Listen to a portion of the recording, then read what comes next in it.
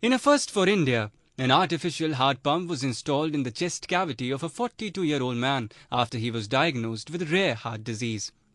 The procedure was successfully conducted at the Fortis Mallar Hospital in Chennai by Dr. K.R. Balakrishnan, who is the director of the Cardiac Sciences Division. The hardware ventricular assist device gave the patient Satish Kumar the ability to carry on with his life and revive his heart, which was once functioning at only 15%. Speaking to a journalist in Chennai, Balakrishnan said that considering Kumar's heart condition, the only two options were either install the pump or undergo a transplant. As the transplant could take at least 3 months, depending on the availability of a healthy heart, installing the pump was the only option. Since the average waiting time for a transplant in our hospital is around 3 months, and in his current circumstances, 3 months waiting was too long, we decided to go ahead and put in an artificial heart pump.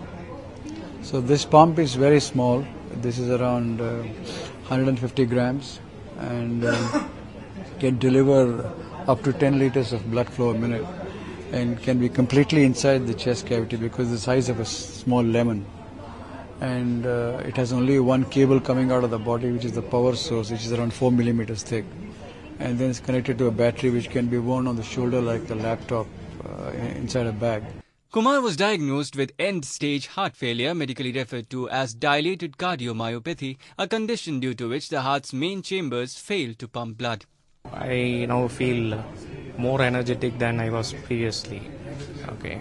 Previously I used to doze off in front of my computer or TV while watching TV. Now I feel more energetic and my sleeping is also better. A banker by profession, Kumar underwent the surgery last month and was admitted in an intensive care unit for a week. Correspondent Jay Kumar from Chennai for ANI.